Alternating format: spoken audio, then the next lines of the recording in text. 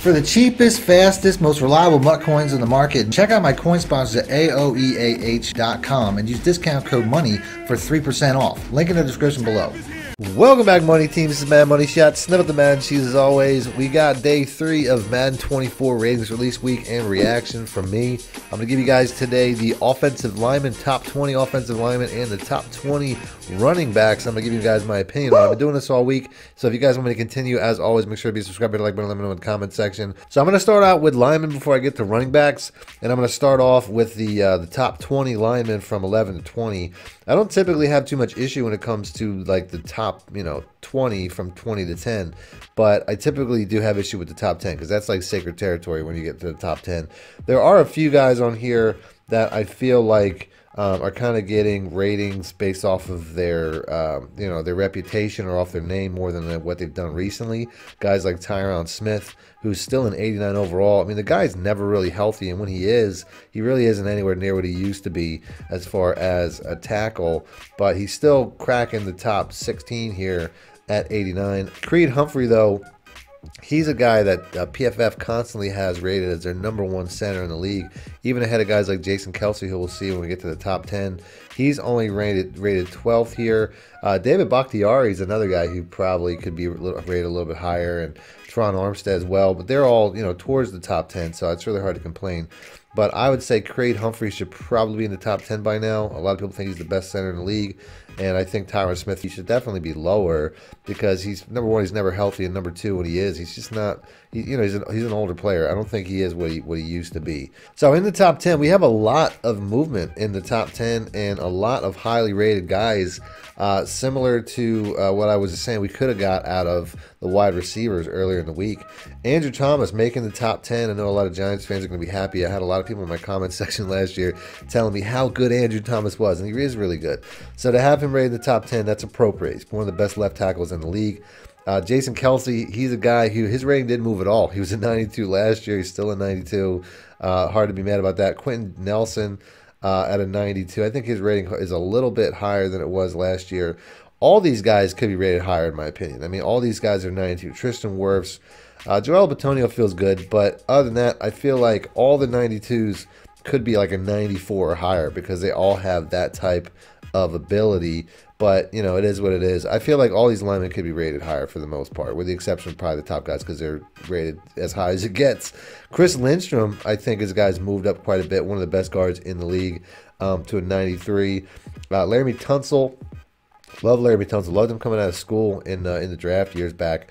Great left tackle. No problems there. Then we get to the top 3, and my only real surprise is Zach Martin jumping ahead of Trent Williams, because last year Trent Williams was a 99 overall, and you could argue the top 3 guys all deserve 99 overalls. That's kind of how I argued the receivers with Justin Jefferson, Tyreek Hill, and Devontae Adams. I don't have an issue with them all being 99 overalls, but that's, to me, those are 3 of the best linemen in the game. So really good list there. I don't really have a ton of issues when it comes to linemen. I'm more of the appreciate type at this point. Then we get to the top 20 running backs, and running backs are a little bit more of a star position, so I might take a little bit more of a stance on some of these guys. But there's not a ton. I mean, #1, one that really stands out is Ezekiel Elliott. He played okay last year, but it was to the point where he's not even on a roster right now. So how is he a top 20 rated running back if he can't even crack a roster? I mean, that's interesting to me. I know he's a free agent. He'll probably get signed by somebody at some point, but to me, the wheels have pretty much fallen off of him. He's still very solid because he's, pass pro. He's a decent receiver. He's good around the goal line. I mean, there's still a lot of things he does really well, but it's just weird to see his rating not move because I think he ended last year on an 84.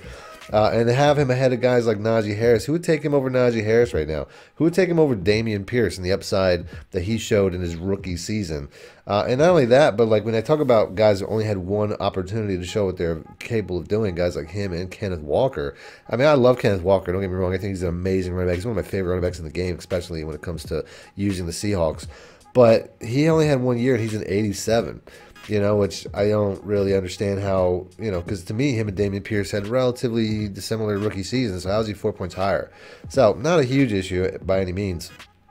But there's a lot of running backs here that I don't really understand if you compare them stats-wise to other players that are on this list why there's such a huge disparity.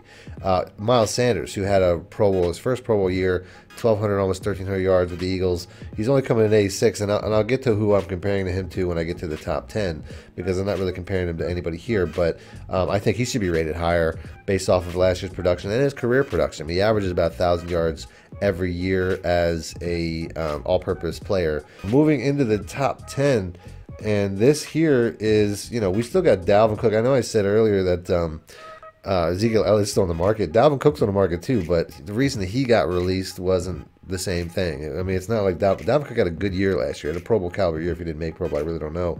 But let's start towards the bottom. Tony Pollard. I'm an Eagles fan, and I tend to hate on Cowboy players' ratings.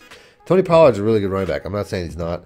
But when you compare him to Miles Sanders' numbers, I mean, number one, Miles Sanders had had a better year rushing last year. But if you look at their career numbers, Miles Sanders has better career numbers throughout too. And I know that people will say, well, he didn't necessarily split carries. Well, he has. I mean, Miles Sanders has had running backs that he's had. The Eagles don't run a one-back system. They switch it up too. So it's just weird to me to see Tony Pollard have one season where he finally cracks 1,000 yards and he just catapults towards the top of the list. I mean, I know you can say he's probably a better receiver than Miles Sanders, but if you look at their career, once again, Miles Sanders had the best receiving year. His rookie year, he had 50 catches. So even that doesn't necessarily hold water. Tony Pollard's never had 50 catches in a season. But I don't want to spend too much time just hating on, Cowboys ratings. And Tony Pollard is 1 point behind Jonathan Taylor. Jonathan Taylor is a monster, one of the best running backs in the game, and there's only 1 point. I know last year Jonathan Taylor had a down year, but it was mostly because of injuries, if I'm not mistaken. I mean, he only had, he had 1,800 yards his second season in the league and was one of the most dominant running backs in the league. How is Tony Pollard 1 point behind this guy? You know what I mean? I'm not. That's not even really on Tony Pollard as much as it is on just the rating of Jonathan Taylor. He was. I think he started last year as like a 95. How did he fall all the way to an 89 when it was really injury based? I don't really understand that. He should definitely be. I still think he should be top 5. I don't know who he should really, who he should jump over, because top 5 looks pretty good. But Austin Eckler too, another guy. I think he wasn't he like the best. I know it's fantasy football. It's not the same thing, but I think he was like the highest rated fantasy performer of all running backs last year. So, receiving doesn't get as much love as running the ball, I guess, when it comes to running backs. But I feel like Austin Eckler should at least be a 90. So a lot of these guys, I feel like they're underrated. Saquon Barkley and Derrick Henry being 1 point apart seems kind of, Derrick Henry, to me, he's still King Henry, man.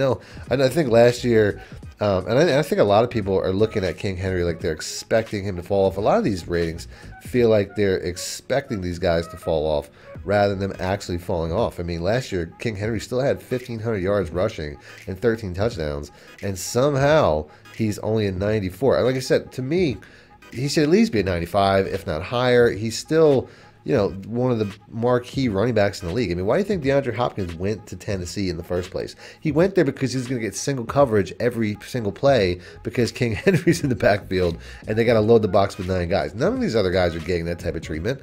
Nobody else is getting 9 guys in the box every single play to the point where the receivers are like, well, I could eat there even if they don't have a quarterback. A lot of people are predicting King Henry's downfall based on the fact, his team is, based on the fact that the Titans there was so many rumors that he was going to get traded in the offseason. It makes it feel like everybody's just waiting for him to lose a step and not be what he is. But he still is at this point, so wait till it actually happens before you drop his rating. That's all I'm really saying. Let me know in the comment section what you guys think. Other than that, thanks for watching Memory Shut Out. Need more help or just want to show your support? Then head over to my Patreon and join my team, where you can get exclusive content like ebooks and bonus plays, as well as early access to my vids and more. Link in the description below.